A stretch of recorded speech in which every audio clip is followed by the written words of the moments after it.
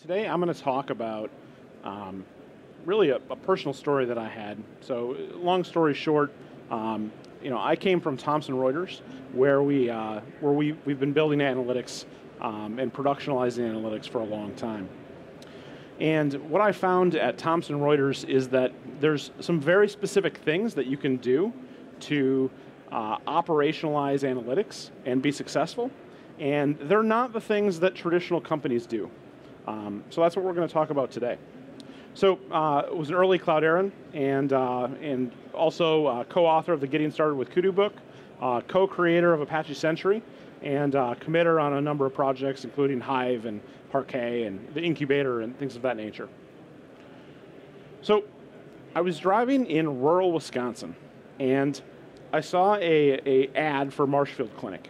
And Marshfield Clinic is just a clinic in the middle of Wisconsin, but they're building applications so that you can, for example, visit the doctor without ever leaving your smartphone, right?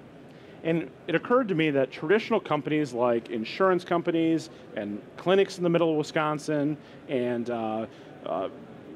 finance companies are all trying to do the same thing that we were doing at Thomson Reuters for a very long time. And that's productionalize data products.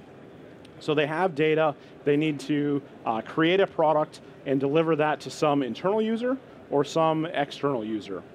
And the thing about it is we learned some very specific lessons at Thomson Reuters on how to interact with distributed systems, how to build distributed systems, and how to operationalize data products.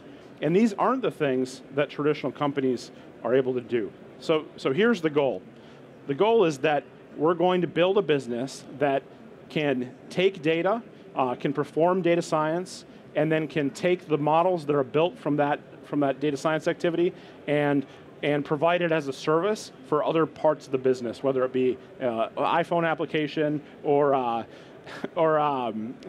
some internal scoring tool or something like that.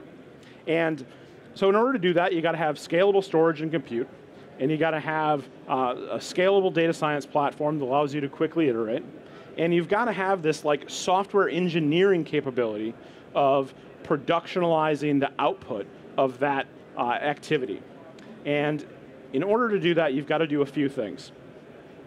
Now, what happens in traditional companies? So traditional companies are really used to supporting monolithic applications, a database that's vertically integrated and sits on server X, a web application that runs on these 3 servers. That's the kind of world that traditional companies live in. What they typically have is these very long dev cycles where a whole bunch of work happens, and then we promote it to production, and then honestly what typically happens is a manual deployment and then chaos, okay? And the reason that it's chaotic is because there's a change, it breaks things, and no one knows, was it this change or was it the 999 other changes that are part of that software release? So this is a way to fail when you're building and productionalizing data products. So what your operations teams won't tell you is that distributed systems is extremely difficult. And the reason is distributed systems are not monolithic applications. They are distributed over a number of servers. And any one of those servers can have a problem. Systems are now built in more of a layered model than a vertically integrated model. And what that means is that, sure, a developer using the platform, they can, learn Spark and some HDFS, and then, they can be productive. But the operators of the system, they're going to have a Spark developer come to them and say, you configured Spark wrong and it's broken. And then they're going to have an Impala SQL developer coming and saying, you have configured Impala wrong because my Impala query is not working. Please help me. And they need to understand the internals of those systems, which is much different than in the past. The other thing is there's obviously cloud is out there. Cloud is both a great opportunity because yes, we can spin up servers significantly quicker than we used to in the past, but it also has significant challenges because guess what? Those APIs don't always return a server like you expect. They don't always have the right number of disks, for example.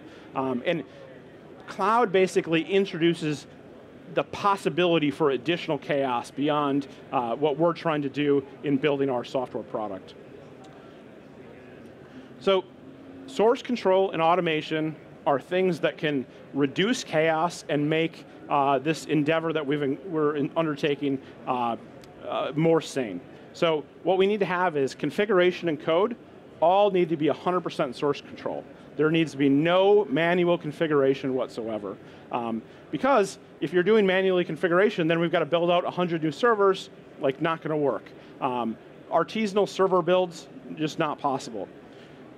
So source of truth absolutely has to be in source control. And you'd be surprised, but a lot of customers that I go into ask, well, what's source control?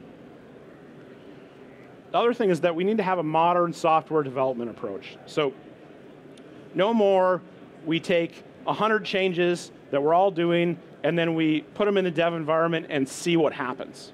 What needs to happen is that you have to have the ability to do local testing, which is actually pretty hard for a lot of people. And then you also need to have continuous integration. So when a developer makes a change and they push it to source control, we need to run tests on that before it gets committed to the master branch, okay? And there's ways to do that. There's no more like who broke the build. The build should never break because we can run tests before it gets committed to the master branch. And then when that check happens and that code review happens, and we deploy that commit to the master branch, then we need to automatically take that software package and ship it out to the testing environment. And that should all happen in an automated fashion with no manual effort whatsoever.